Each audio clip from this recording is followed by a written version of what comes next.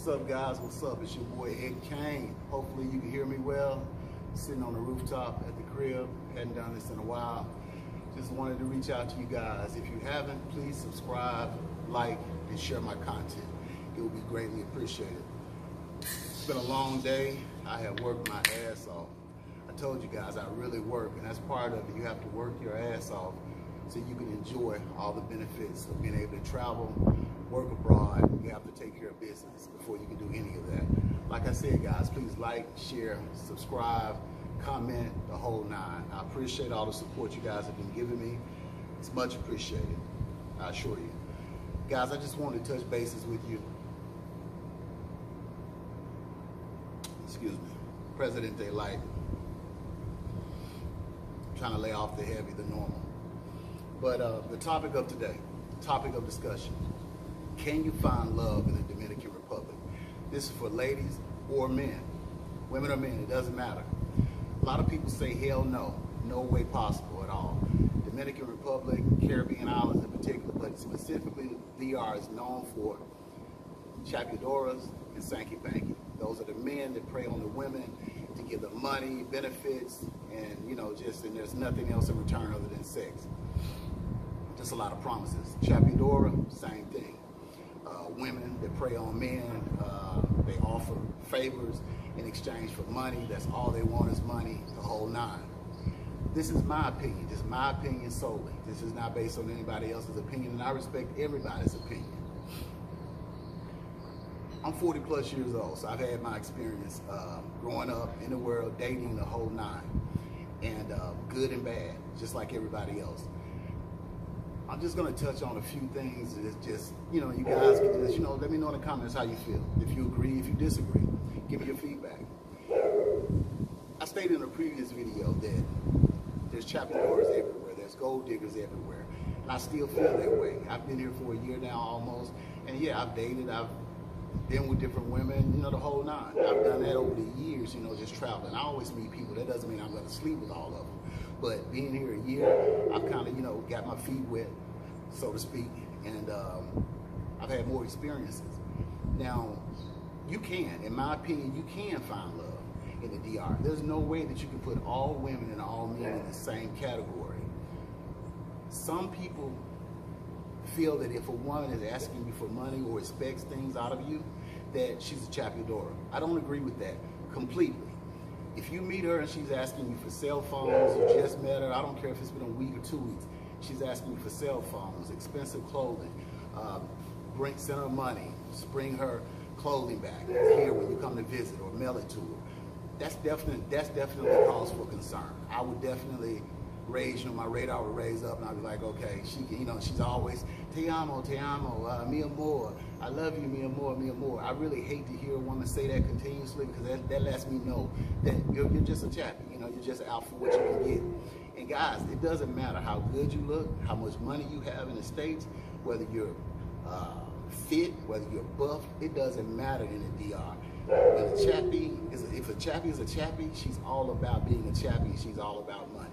What separates a chappy from a normal woman that you can meet in working in a grocery store, a bank, insurance office, pharmacy, at a pharmacy, a dental office, or just a regular job, is that a chappy is not going to work no matter what. She may work for a minute, but she's going to find an excuse or tell you an excuse why she can't work, or the reason that the job is just not for her. She wants something better. Prime example, I met a young lady here, and she was cool, real cool, but she kept trying to sell me, and I didn't approach her this way. She kept trying to sell me that she's not a chappy. Yes, she works, doing what she do, but she's not a chappy. That's not what she wants. Well, she's a chappy, but that's not what she wants in life. Her parents died, they left her with nothing. She had to fend for herself, but she had no kids. So I asked her, just holding conversation, why do you have to have sex? For money. Why can't, I say, you speak pretty good English, you're very articulate, and you can't find another job, you can't go to school to do hair, you can't do anything. Oh, it's not enough money, this and that. So she comes up from Santo Domingo to Puerto Plata on the weekends to make money. So, we kept, she was cool. We never went out or anything. We just hold a conversation. I told her, I said, babe, I don't judge you. You can do what you want to do. It has no bearing on me, period.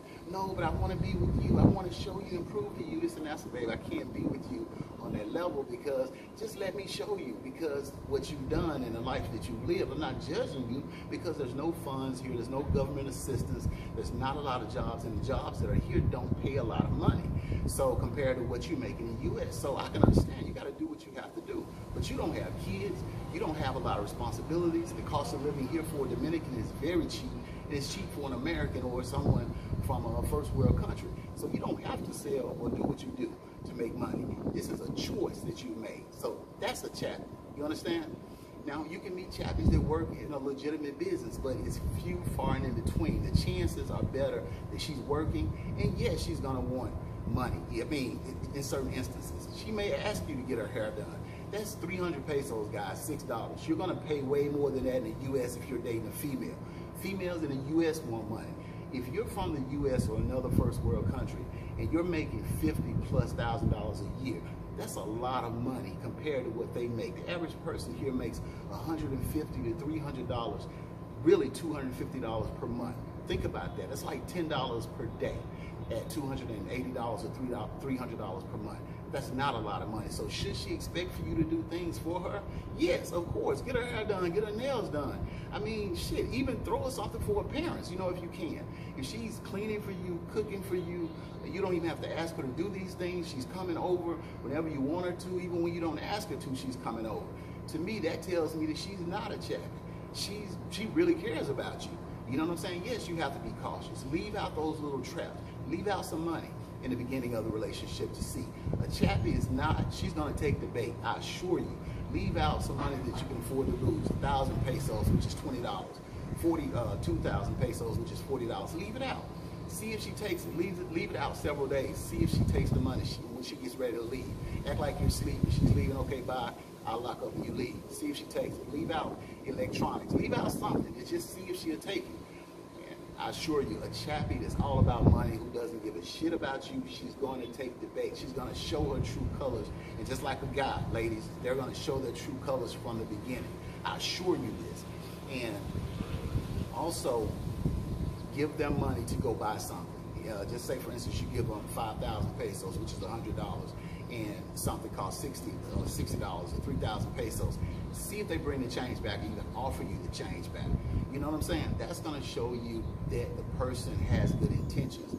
Of course, they're going to they expect for you to do something for them. Why would they not? You make more money than they make, than they've ever dreamed of making. That's like millions of dollars. If you make 100K in the U.S., that's like 5 mil here. You know what I'm saying? So of course they're going to expect you to do something for them, which they should. And like I said before, women in the U.S. want you to do things for them, and it's going to be even more expensive. Getting their hair done, weave, and all that shit is $200+ every other week or whatever. How often they get it done? Eyelashes. Here, to get your nails done, it's like, or to get your manicure and pedicure, I got mine done, it's like 150 pesos, 200 pesos. Why not get them done for her?